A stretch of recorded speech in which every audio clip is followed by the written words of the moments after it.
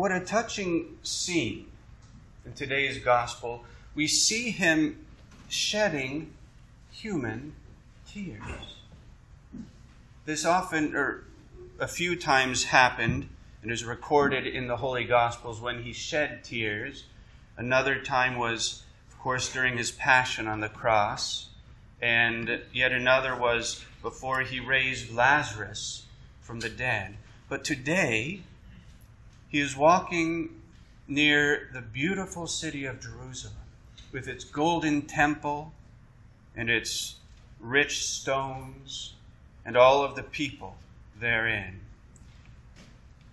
And as he sat there on the hill, overlooking this beautiful city, in a single divine glance, he saw all that he would ever do and had ever done for that city and what its response would be.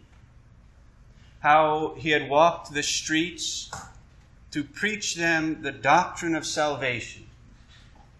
How he would very soon walk to Calvary and shed every last drop of his blood for their salvation. And their response was to cast him outside the city walls and there put him to death.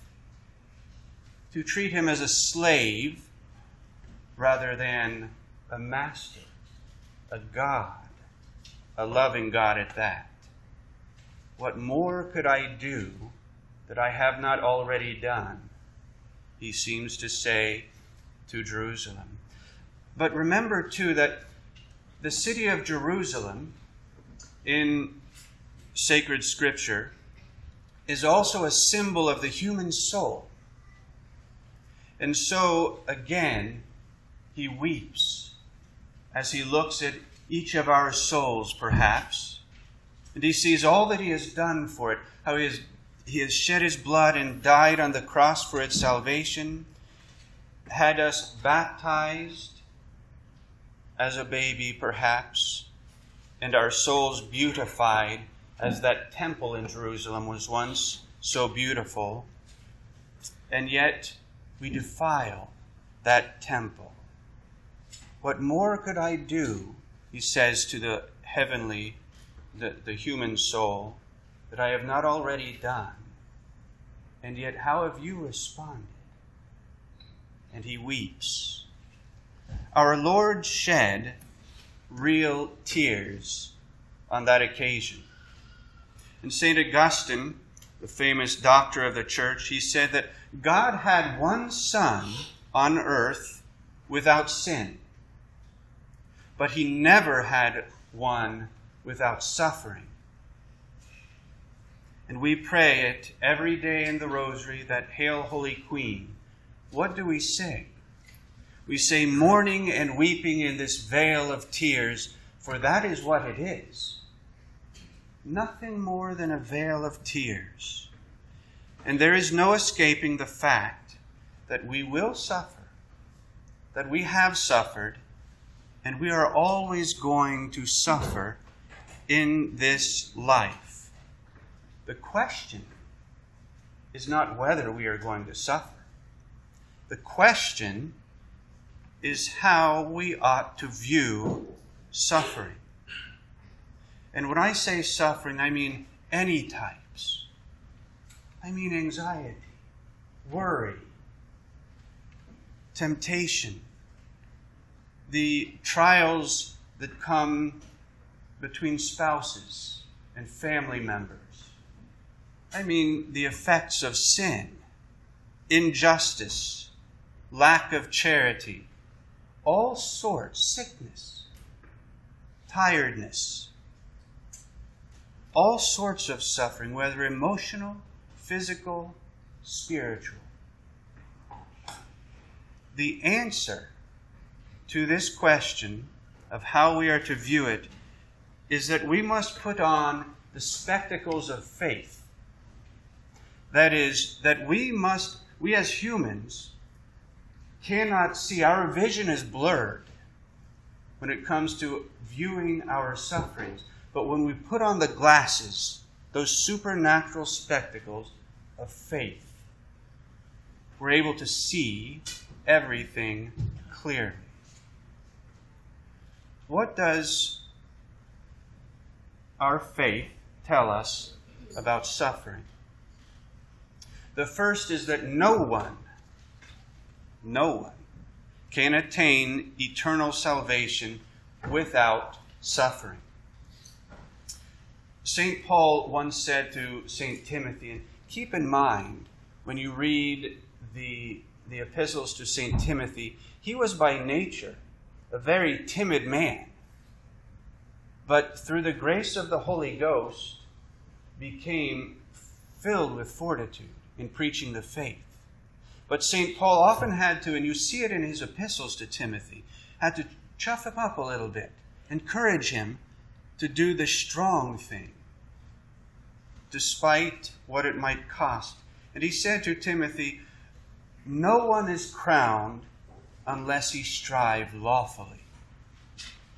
There is no victory without the race, without the struggle. There is no good work that we do that does not meet with some obstacle. How often have you seen that in your life? And there is no virtue that does not require a fight and a struggle. So when you pray for a virtue, patience for example, do not expect to be given the virtue without the fight, the opportunity to fight. Just because everything is going well one day and things aren't bothering you does not mean that you possess the virtue of patience.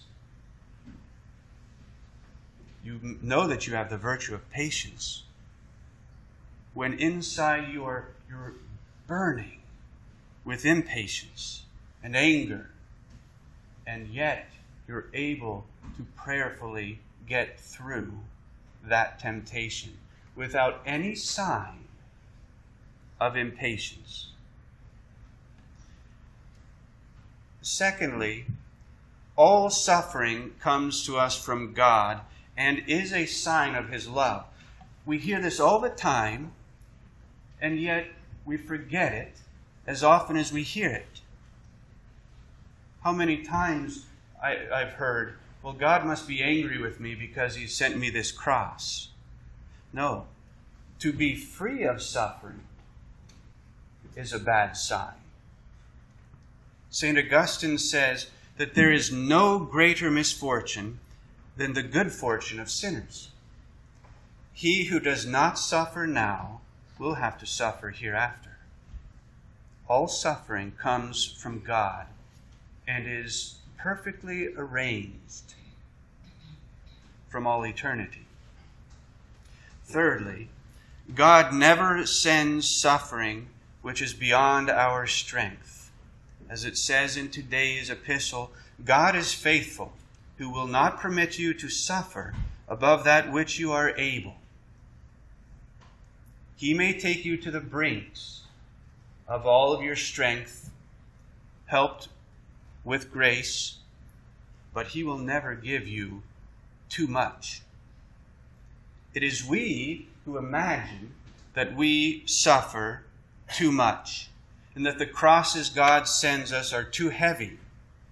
But this is not a truth. This is rather a sign of faint-heartedness, a lack of fortitude on our part. For in reality, even humanly speaking, man actually has more capacity to suffer than he has capacity for joy. Think of it. The joy of eating. You can only eat so much before it becomes pain. Same with every other joy. Soon enough, you've had enough. But pain. You think of someone with cancer. An awful, painful illness. And it just keeps coming and coming and coming. But that person always makes it through it. In this sense, he thinks he's had enough. And the pain becomes worse. and yet He's able to deal with that too. We have more capacity to suffer than we do to enjoy in this life. And furthermore, man has been known to be able to push himself to accomplish great feats. We think of many athletes. Look at what they do to attain their goal of being the best. They're never satisfied with the mediocre. They always push forward. The same with businessmen. A successful businessman always looks for new opportunity. He doesn't like the status quo. He's always moving forward. And so the grace of God will help us to keep moving forward. Fourthly, sufferings are sent to the sinner to bring about his conversion. Without suffering, think of how many saints we would be without. There would have never been a St. Ignatius if he had not been shot with a cannonball. If that cannonball did not penetrate the fortress and hit his leg, he never would have ended up on a sickbed and given the lives of the saints, which is what encouraged him that if these men can do it, so can I. I can become a saint. And when he got better, he went and he entered religious life, and the rest is history. He is a great saint and the founder of the Jesuit order. Fulton Sheen says that sometimes the only way the Lord gets into some hearts is to break them. And so when you see a sinner suffering, realize that that is a grace of God. It is God knocking on that sinner's heart. Fifthly, the just, those who are striving for holiness, they too must suffer to prove whether or not they love God or creatures more. So, suffering for the just man serves as a sort of penance. It cleanses us of all imperfection. It increases our zeal in the service of God, and it turns our souls to God. It forces us to our knees to pray to Almighty God. And the Catechism tells us that just as soap cleanses the body, so suffering cleanses the soul. So suffering is just that. It is soap for the soul. And sixthly, and lastly, sufferings are no real evil, but rather a benefit from God. St. Ignatius of Loyola said that when God sends us some great trouble, it is a sign that He designs great things for us and desires to raise us to great holiness. And so, what should our practical resolutions be? Because the faith is not meant to remain up here or in our hearts. It is meant to be practiced day in and day out. Well, as Job said, "As it hath pleased the Lord, so it is done. Blessed be the name of the Lord." Resolution number 1. Resolve not to complain. This is no easy task, and you must keep recollected. That is, don't get too wrapped up in the business of the world. Meditate. Keep in union with our Lord, and you will be able to catch yourself in moments of suffering and keep that resolution of not complaining. Another good resolution is when you feel like complaining, rather bless God. Say a glory be to the Father. That is a good prayer. That is to offer up your sufferings for the glory of the Blessed Trinity. this type of resignation to suffering actually makes them easier to bear. We must be like soldiers in battle in the face of suffering. Think of the soldier. The battle is about to begin. What feelings come over his body? Panic, worry, wanting to run away to avoid this coming struggle. Aren't those the feelings that we get whenever suffering comes into our life? But what does a soldier do?